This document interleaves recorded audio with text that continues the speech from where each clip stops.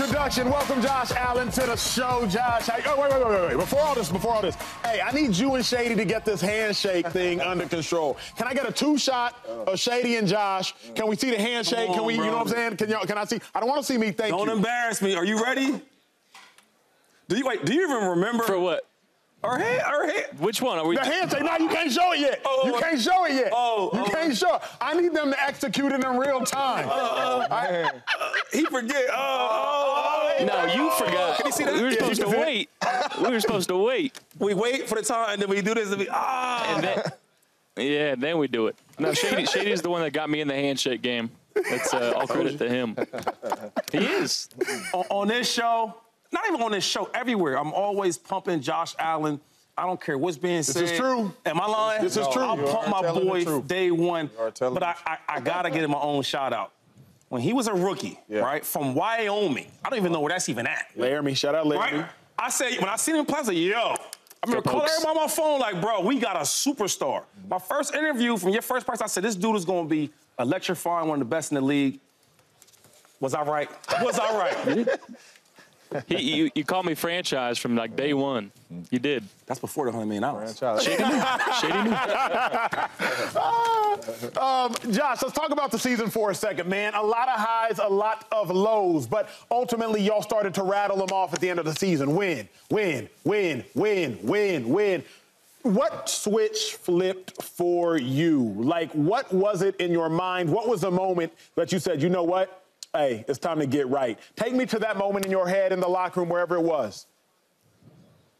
Yeah, I don't know if you could boil it down to one exact moment, but, you know, we felt that if we rallied around each other and started playing for each other and doing things the right way, you know, that was going to lead to success. And sitting 6-6 at the bye week, you know, told everybody, go get away, clear your mind. When we come back, we got work to do, and we're going to go do this thing. And found a way to claw and scratch our way back into the 2 seed, won the division, and you know, we're a couple plays away from singing a different tune, and I wish I wasn't talking to you guys right now. I wish I talked to you media day the other day. But you know, we're gonna keep working. We're gonna keep working till we get to where we need to get to. Franchise. Let me ask you this: you guys get so close, and I've been in that building in Buffalo where Sean McDermott is a hell of a coach. He's changed that franchise forever. What do you think it's going to take you guys to get to that next level, to get to the Super Bowl? Yeah, I don't think it's some Herculean effort by any one specific person. It's playing better together. It's doing the simple the better. And ultimately, it comes down to 1 or 2 plays at the end of the season during these you know, playoff games that we need to hit on. And we just haven't been able to do that last couple of years. And it takes a deep dive and a look in the mirror and understanding what do I need to do to be better for this Buffalo Bills organization. And, you know, that's what we're doing right now. You know, I look at you like a brother, man. So I want to ask you a serious question. I ran into Stefon Diggs' brother probably like last week. We were just talking about football. And I was telling him that there's a lot of speculation about what's going to happen, et cetera. And I said, listen, man, one thing about this sport, we take it for granted. Before Josh Allen had a Stefon Diggs, he was a great player, but he wasn't at this level. And before Stefon Diggs had a Josh Allen, he was a good player. He wasn't on that special elite level. My thing is, do you ever wonder or worry that it may be the end of that road for you guys, or you just kind of don't think about it at all? Yeah, I don't really think about that. One thing I do think about, though, is how much, like you said, we've complimented each other over the last few years, and we've done some really special things in Buffalo. And, you know, I still feel like there's still work to do, and there's still a lot of special things that we can accomplish in front of us. But I'm not a fortune teller. I can't tell you anything. But I love the guy. I love him to death. I love him like a brother. And I'm hopeful that we can figure it out and do some more special things moving forward. Yeah.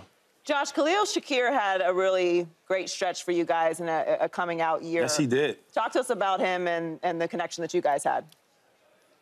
Yeah, Khalil, he's a young cat that wasn't asked to do a whole lot for us early on in the season, but this kid is the epitome of hard work. He's always in the right spot. If you watch him in a run play, he's finding himself around the ball, following the ball just in case, you know, there's a fumble. He's there to pick it up. He is cut from the cloth of how to play football the right way, and I hope that, you know, young kids and guys in college can look at him and what he's done and just study what he does. He's fantastic. He finds windows and zones, but he just plays football the right way, and when you have a guy that does that, success is going to find him.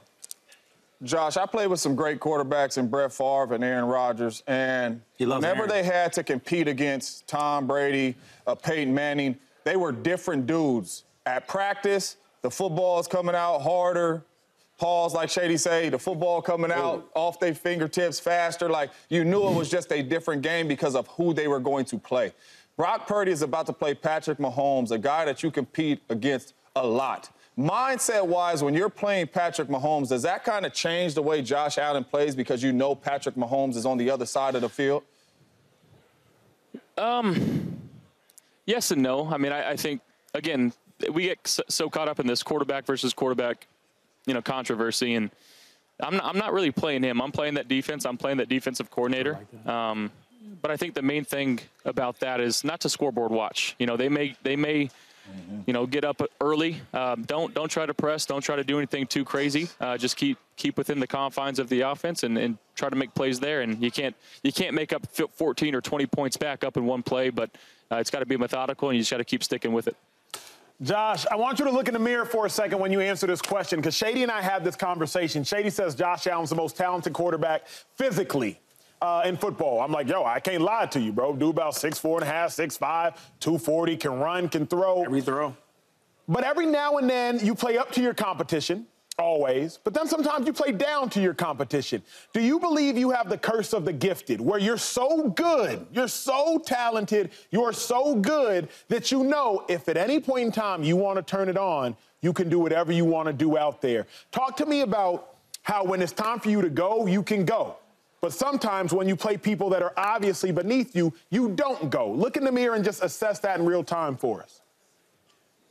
Yeah, I mean, I think, I do feel like I play my best when I'm playing the best. But I also feel like we get everybody's best shot. It's hard to win this league. There's the other teams, they're getting paid just as much as our guys are. And it's no easy feat to continue to win and win consistently in this league. So I'm just fortunate enough that I ended up in Buffalo and got a good coach, a good GM that have set the direction in the right way. And I'm just trying to be the best quarterback that I can be no matter who I'm playing against. Now, I know you say you hate the comparisons from the quarterbacks, but that's what this league is, right? They all get paid all that money to compare quarterbacks. And real quick, you talked about Aaron Rodgers. That's my dog. When I first got here, he was doing that Aaron Rodgers little throw.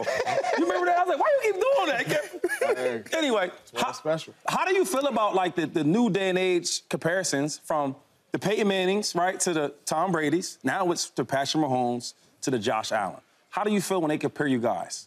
Of the rivalry? I mean, to be in the same breath as some of these guys, again, it's surreal. Shady, I mean, you know me. I was in junior college before I got to University of Wyoming, which that's true. You don't even know where that's at. So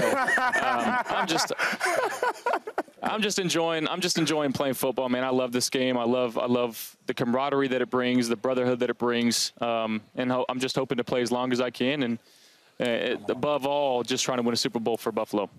Josh, I really want to thank you for saying that about comparing the quarterbacks against quarterbacks, because I argue that all in the show all the time. So I will be quoting you for eternity. You are playing the defense on the other side of the ball, but obviously we can't put the whole defense on the billboard, so we're going to keep saying quarterback versus quarterback. But I'm also talking a lot about rushing quarterbacks and how we talk about multi-dimensional quarterbacks. You are someone who runs the ball a lot. Admittedly, you make me nervous sometimes because you're big and you try to run people over. I'm like, Josh, get down and get out of bounds. But how do you assess the way that the game is going at the quarterback position? Because you are someone who runs the ball a lot. Lamar Jackson obviously is a great running quarterback. Patrick Mahomes isn't someone that we necessarily call a dual-threat quarterback, but obviously uses his legs. Has the entire game shifted to you where that part of the game is something we need to acknowledge more? I mean, I think that's the direction that it's eventually going to be going in. I think especially what defenses are doing nowadays, they're playing too high, quarter shell. They're forcing guys to run the ball, and sometimes offensive coordinators want to keep throwing it. And when the guys are covered, everybody's eyes are on somebody else, and you got to be able to extend plays and move the sticks with your feet sometimes. And I think that you have to have a little bit of that element in your game to be successful in this league, especially going forward into the future. Josh, there's a lot of eyes on the quarterback position, but really one quarterback, and that is Brock Purdy. Some people got him in the elite conversation. Some people got him as a game manager. He's getting MVP votes. What are your thoughts as a football player, as a quarterback that plays the position? What are your thoughts on Brock Purdy and what type of quarterback is he? Don't lie to us. Don't lie to us, Josh.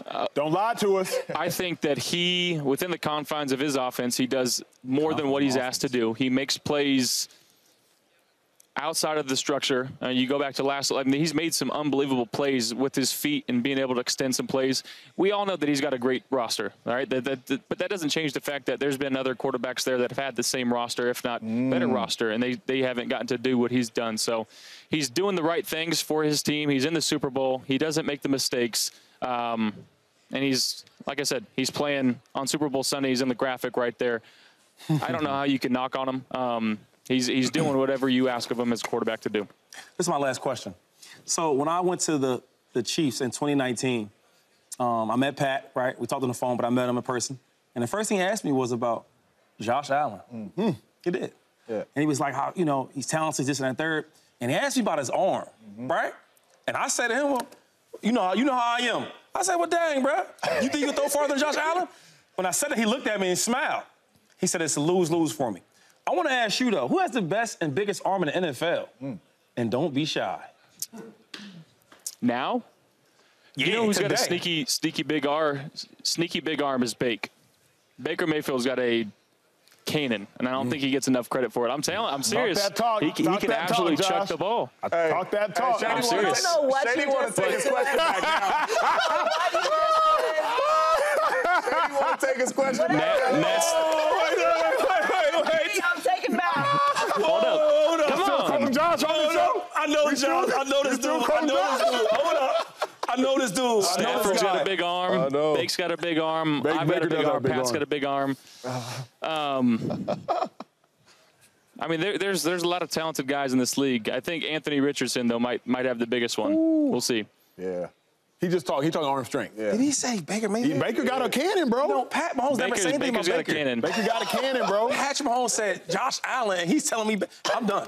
I'm done. Baker got a cannon. When I call you later, we gonna talk. Hey, Josh, I didn't hear no Herbert in there. I didn't hear no Herbert. Herbert's got as the Twitter accounts always post. He's got the launch codes, whatever that means. But he's got a howitzer as well. Well, how about this? Can we get at least your top 5 quarterbacks? Oh. Arm strength, I just gave them to you. You gave your arm strength. This is your best quarterbacks right now. Top 5 best quarterbacks. Put you on the spot. Don't be mad at me. All time, we got Tom Brady. No. We got. We gotta go. We're done. All right, we gotta go. Hey, Josh, before we let you go, obviously you are here promoting and working with Subway. So tell me about what you got going with Subway, big dog. Yes, you know, we're out here promoting Subway and their 3 new products. They got the foot-long cookie, which is a hot commodity right now. They got their Annie Ann's foot-long pretzel and their Cinnabon foot-long churro. So go to your local Subway, and they're fantastic. I've been eating them all day. I'm trying to stay on a diet. It's not helping me, so Can I ask gotta you, get out of here which soon. one is best? Because they all sound great. I'm a chocolate chip guy. So anything chocolate chip cookies, count me in. That man loves some chocolate. Pause.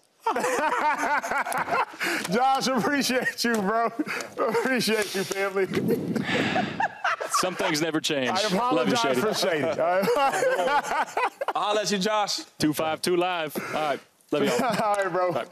Subscribe here to get the latest from Speak, and go watch a few segments from our other shows on FS1.